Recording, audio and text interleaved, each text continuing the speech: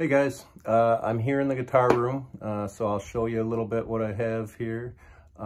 It's also a very special day for me. I'm getting a new guitar for the first time in quite a while. I've got several used ones I bought in the last couple years, but it's been probably 10 or 15 years since I bought one new. So I'll show you what I'm getting and what I got, and we'll take a look at it and compare. All right, so what we have here is a Ibanez RG450DX WH for white. I love this guitar, but it's pretty beat up and crappy. I had a neck repair here that didn't come out too great, but it does stay in tune and it's playable for that. But the real problem with this guitar, right here, this bridge mounting peg, you can see it's way off. So that actually cracked the body out underneath. I had it repaired about 3 years ago, and recently I noticed it getting worse again, and it's pretty much unplayable at this point. It doesn't stay in tune, obviously. So what I got here is a brand new RG450DX white. This is a 1997.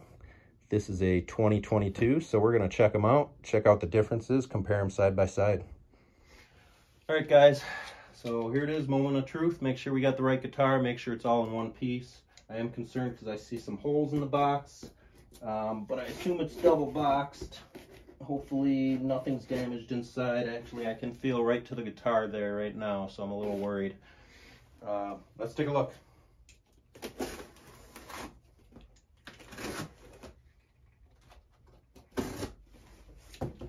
Probably a good idea to get this out of the way.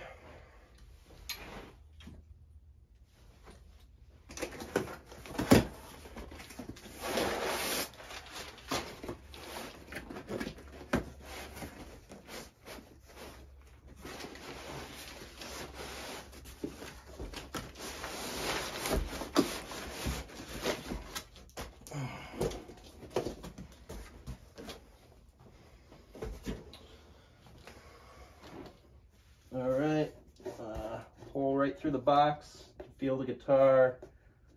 Let's see what we got inside.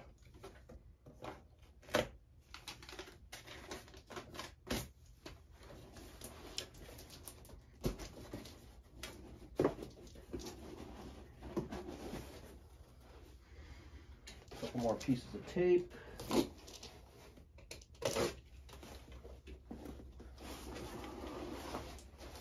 Okay, there it is.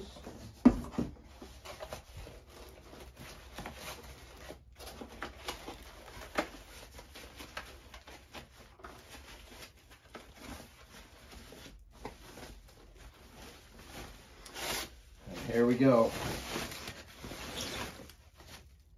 All right, that's a beautiful guitar. I'll check it for any damage. I don't see anything obvious. Let's see where that hole in the box would have sat. So it's right in this area. And I don't see anything. I see some scratches, but that should be just in this plastic cover. Yep. So yeah, this thing looks great so far. Check the neck pocket, looks good. I don't see any scratches, any manufacturing marks or errors anywhere.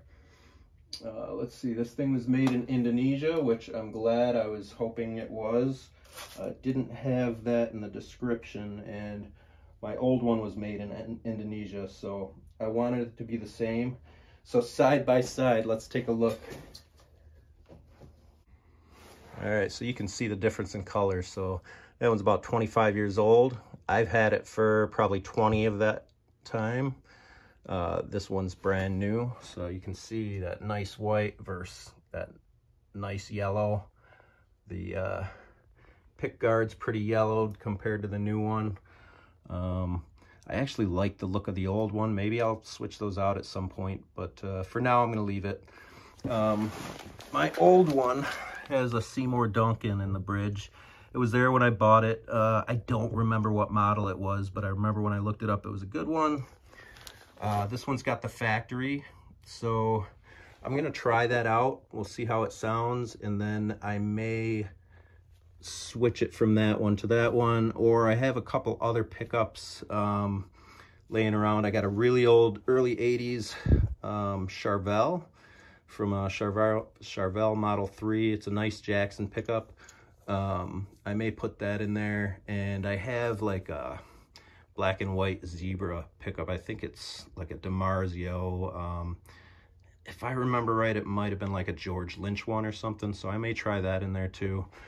But let's go right up. So we have these nice, I don't know if you'd call them shark fins or not, but I'd call them lightning bolts or something. So like same on both. Take a look at the headstock.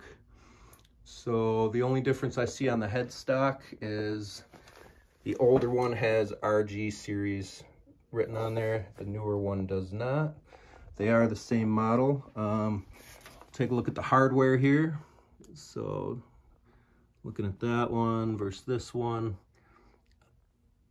The old one, it looks like the screws underneath are black, and you can see the silver ones here.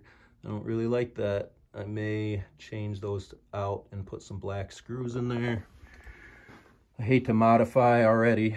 Also, I see the truss rod cover on the old one is just this one piece solid, and the new one's got like, looks like a little hatch or something. I haven't seen those on these guitars before.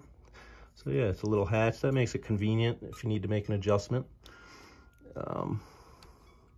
Get that back in place there. Looking at the bridge, here's the new one versus the old one. So you can see it's an updated Floyd Rose style bridge. The old one is a licensed Floyd Rose. The new one, I believe is, I don't see it marked here. It may be underneath or something.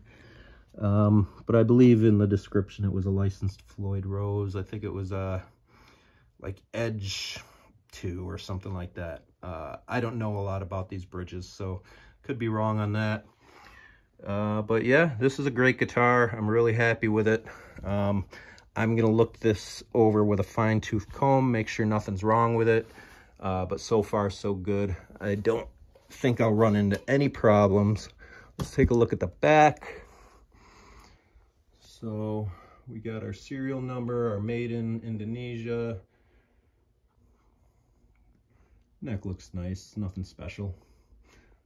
You can see that spot where they glue them though. That's where they break on these guitars fairly easily.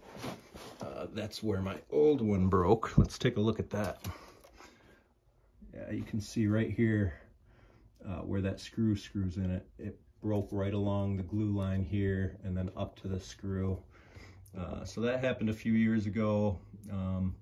I did glue it and it worked great for a few years, but like I said, it's the bridge pin's the problem now.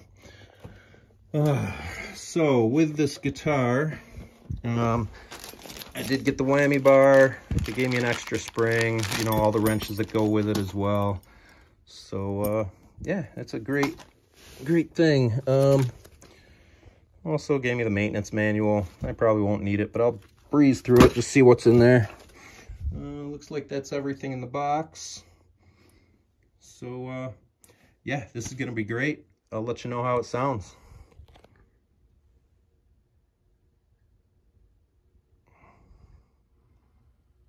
All right, so while we're in here, I'm gonna give you a quick tour, show you some of the guitars and some of the equipment I have. I got a lot of crap in here. Some of it works, some of it doesn't. Most of the guitars are in working condition. Let's show you what I got.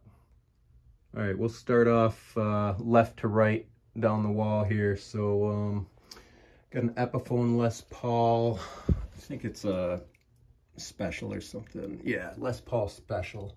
That's my daughter's guitar. It was her first guitar, and she was learning pretty quick. Loved it. We then built this right here. So that's a what was it, Solo Music Instruments or something like that. It was a solo guitar kit. we put that together. It was pretty easy, no problem. All we had to do really was paint it and put it together, set it up. So it's a nice sounding Strat copy. I have here a Fender Telecaster. It's the Modern Player Plus series. Unfortunately, that's a made in China. It's a nice guitar, but at times the frets can be a little rough. I need to do some work on that. But it's a beautiful looking guitar.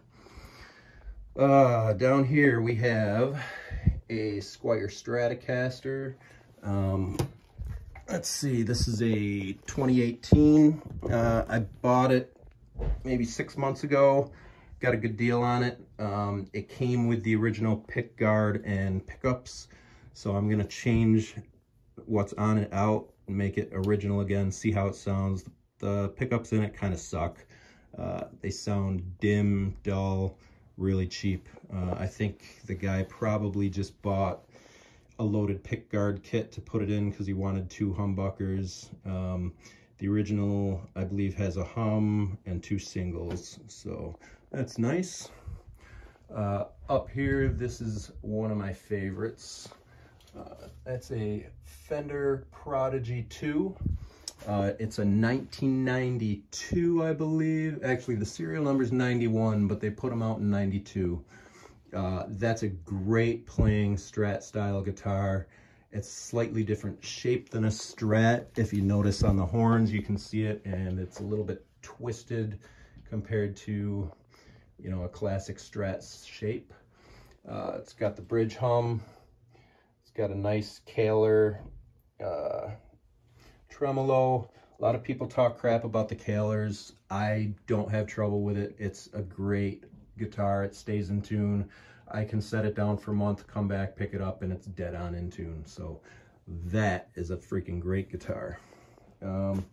Here I got the Dean Dave Mustaine VMNTX. It's the cheapo version. I think they retail, they were about 300 bucks, but they haven't lost their value. They're still going for about 300 from the ones I see online.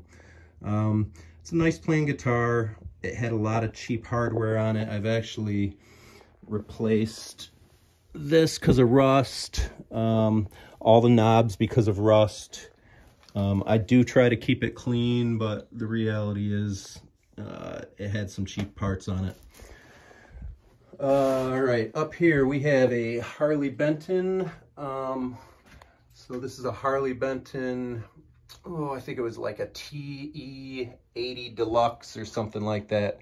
It's a great playing guitar. I think it was under 200. It might have been slightly over with shipping. I can't remember, but if you haven't checked out Harley Benton, check it out now. Go to Thomann Music. It's a German company, and they'll ship to the US. The shipping's expensive, but the guitars are cheap enough and quality enough, it makes it worth it.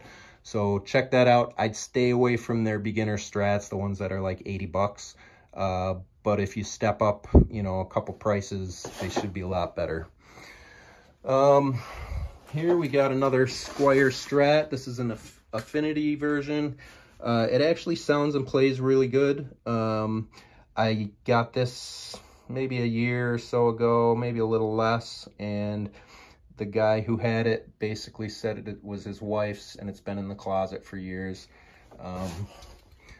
It's a nice playing guitar. This one is in 04 and black and white. You can see I like the black guitars and the white guitars. Go over here, we have a Lotus Strat copy. This actually plays and sounds better than a lot of the Squiers I've bought, including this one, which I like. This one actually plays better. So you can see they're kind of the same guitar. Obviously the headstock's different. So Lotus has been around a long time. I did some research online, and it looks like this was probably made in the 90s, just based on what sticker I found on the QC sticker inside under the pickguard. I'm not 100% sure on that because there's very little information out there. But that's what that is. You guys already saw these two. I still love that old one, but it's just too far gone. I can't repair it, so I'll probably use it for parts or sell parts. I'm not really sure. I hope this new one plays just as good. Over here, let's get these boxes out of the way. So my one acoustic, it's an Ibanez Artwood. What is it? I think it's a 100 CE. I'm not 100% sure on that. But yeah, it's a nice guitar. Sounds great. Plays good. It's got the Fishman pickups and all that. So yeah, it's nice. Over here I got a PV Raptor. You've probably seen those beginner guitars. This one needs some work on the frets. It's one of my hobbies. I like to take cheap guitars and make them sound like a good guitar. This is a pile of parts that I put together. Got a Charvel Model 3 neck. I think it was a Model 3. An old 80s Strat body. Believe it or not, the neck does fit. It was a little tight, and the intonation is not too bad at all. I got it pretty maxed out in order to get it there. I think there's one string, I think it was the low E, that's slightly off, but yeah, it plays good.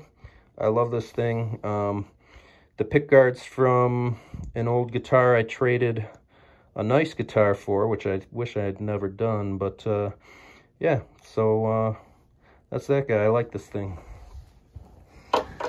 I have here a Kymar by Ibanez, I guess. Bass guitar. I picked it up for 20 bucks at a yard sale. You can't beat that. Let's see. We have a Dean Metalman V. It's one of the older versions. I haven't found a lot online, but the newer ones, the pickup, I think, is a little lower if I remember right, but they changed the pickup spacing slightly. All right, let's see what else we got.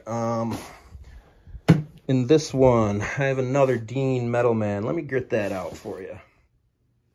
All right, here's the other Dean Metalman bass. You can see it's kind of the Dimebag Darrell shape. I don't know what you'd call it, but this one's in pretty good shape. It's got a little bit of rust on this hardware, so I'm gonna replace that. But overall, it's in pretty good shape. It plays okay. It just needs some maintenance. I did some trading and buying over the summer and ended up with that and the other bass. And we're gonna have another bass to show you here. All right, here's the other bass.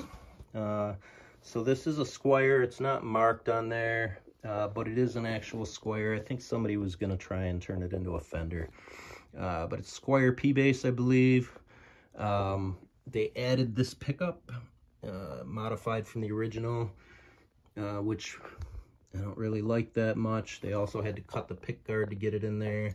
They did kind of a choppy job putting it in, but it works. I can't remember what that pickup was. It was kind of a really nice sought-after pickup for, you know, old rock guys. It might have been like Big Muff or something crazy like that, although that's a pedal, so it's probably not it, but something along those lines. This case I picked up literally for $5. It was brand new. I couldn't believe it. I went to a yard sale. I said, oh, how much for the guitar case? They're like, I don't know, what do you want to give me? I said, how about $5? And they were like, yeah, sure. You cannot argue with that. I would have paid more. I just figured I'd lowball them and they'd come back with 20 bucks or something. When they said yeah, I said yeah. So yeah, that's that guy. All right, over here we have an Aria Strat copy.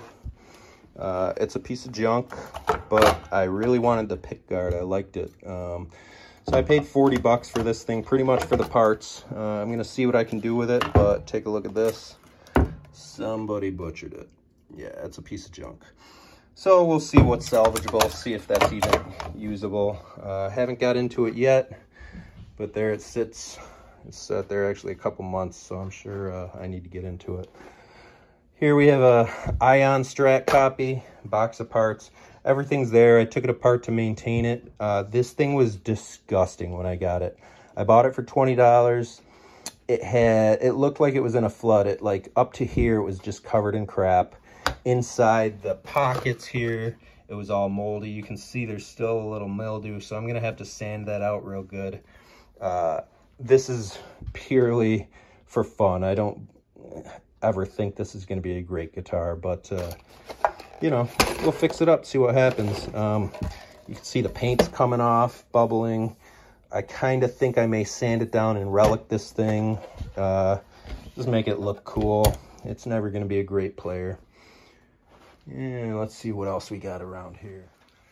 There's an old SG body.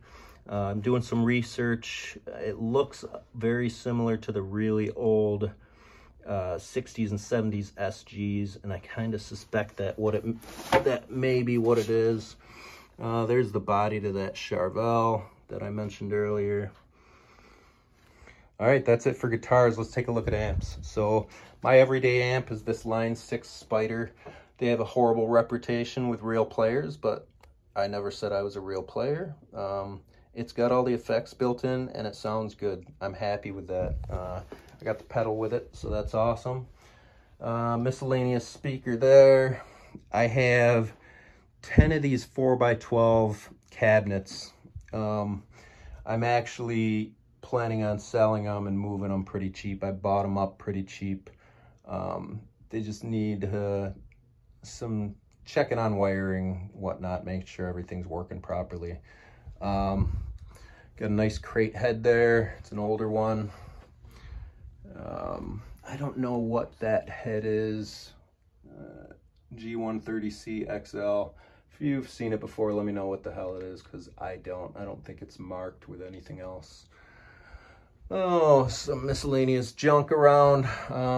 Here we go with my bass rig. Got a nice head there. It's an old PV bass head, early 80s, I believe, and some huge speakers. Don't ask me what size. I'm gonna guess 20 inches or something, but they're huge. This is a loud setup. If you're wondering if I use all of these, no, I do not. They were purely bought, traded and bought to make some money to buy guitars. So obviously I don't have enough guitars around here. This stand has another spot. I have a whole nother stand that holds 9 more guitars. So yeah, these speaker boxes are getting the hell out of here, and we're putting a lot more guitars in here. So yeah, that's the band room. There's my old band. There's me playing guitar and singing in my old band. You can see we only used quality equipment. It was called Recoil. I'm not really in touch with those guys very much anymore, although I think I'm friends with Facebook with them. But yeah, this is the guitar room. So if you got a better guitar room, send me a link. I want to see it. Yeah, so that's the guitar room. You've seen it all. If you got a better guitar room, I want to see it. Send me a link, send me a video, whatever. Send me a pic. You can see I'm a huge Megadeth fan. I actually just went to see them last night. They're freaking awesome. I think that's around 20 times I've seen them now, which is about double what I've seen Metallica. So Metallica, sorry, but you're no Megadeth. Yeah. So yeah, show me those guitars. Let me see them. I'm going to play this new one here and see how it sounds. I'll let you know what I think. All right, so putting it on, first impressions. The frets up at this end feel great. As we get down here, they're getting a little sharp down here, so I may have to touch those up just a little bit. I think that's probably not a great thing, but it's not the end of the world. Other than that, it feels great. I did tune it up. It tuned no problem. But these strings are way too light for me. I think it came with 9s, and I usually play 1052s. So especially up at the thicker strings, they're a lot They're way too thin. The pickup honestly sounds like crap. If you're buying one of these, plan on getting new pickups. I tried both. The neck humbucker actually sounds better than the bridge humbucker, and for metal, obviously the bridge humbucker is what you want. So I'll give you a little demo here.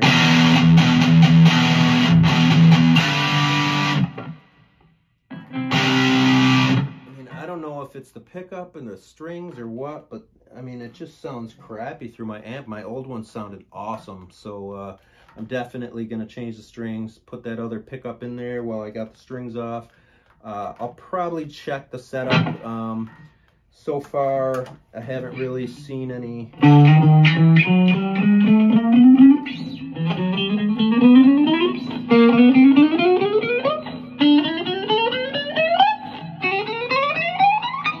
So, not really any buzz. We got some really nice action here.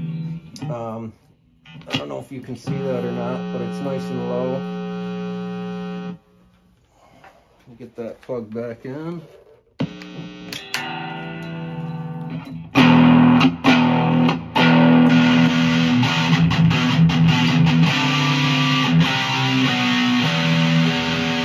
So that was the neck pickup. Here's the bridge. So sounds really twangy. I had the tone rolled down a little bit, trying to help with that. Doesn't really help.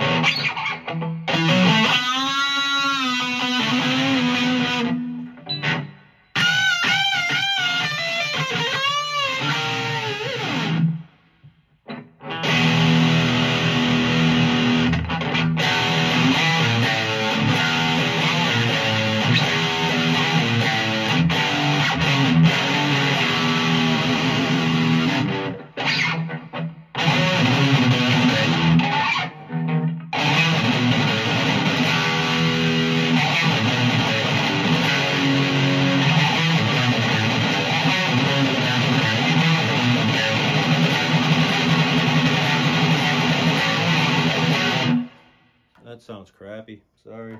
Ibanez, get the better pickups in these things. I know it's not the highest model, not even close, but come on, make it sound good at least. Don't put this cheap shit in here anymore. Nobody wants it.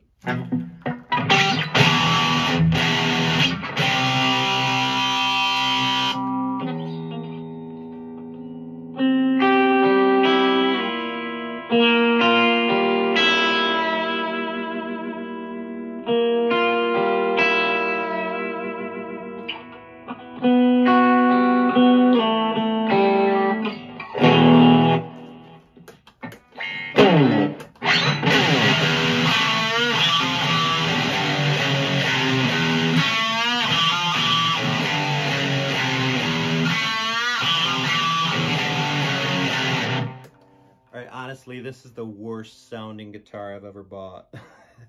I knew I'd probably want to change the pickup. I'm just shocked at how bad this one sounds. I have some cheap ass guitars in here, and I think this is the worst sounding one. Yeah, Ibanez, get rid of these pickups, please. But yeah, anyways, let's wrap this up. I love the guitar. It came in one piece. It's just like my old one, which I've loved for the last 20 years. We just got to get this one up to snuff with it. So I'll probably do some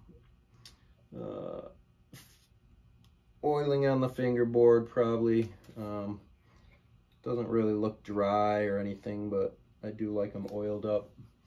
I'll change out those screws. Definitely change out the bridge pickup. While I'm at it, I'll probably just change out the other two because they are nothing special either. And those old 1997, I think that's a 97. I can't remember. I guess I gotta look it up. I'm pretty sure it's the late 90s though.